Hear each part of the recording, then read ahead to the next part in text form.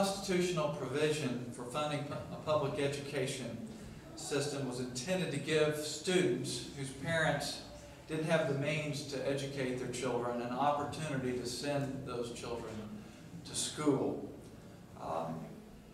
The state should have minimum standards for basic knowledge and skills and require independent norm testing. But otherwise, it really needs to get out of the way. Leave the curriculum, the teachers' pay, to be determined locally by parents and school boards.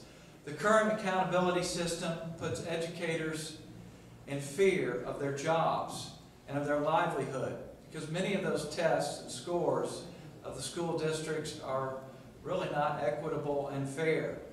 And they detract from really the goal of making our students lifelong lovers of learning.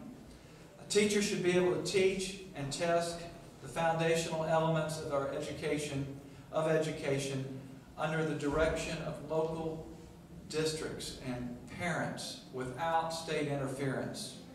Students unaccustomed to discipline and that create a nightmare for teachers and for other students who want to learn really should be separated.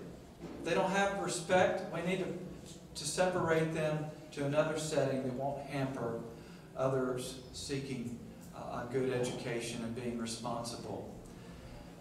With respect to the federal role, we need to eliminate the Department of Education. That's one that Governor Perry, I hope, remembered. And there's no role for the federal government, according to our national federal constitution, to be involved in Texas education.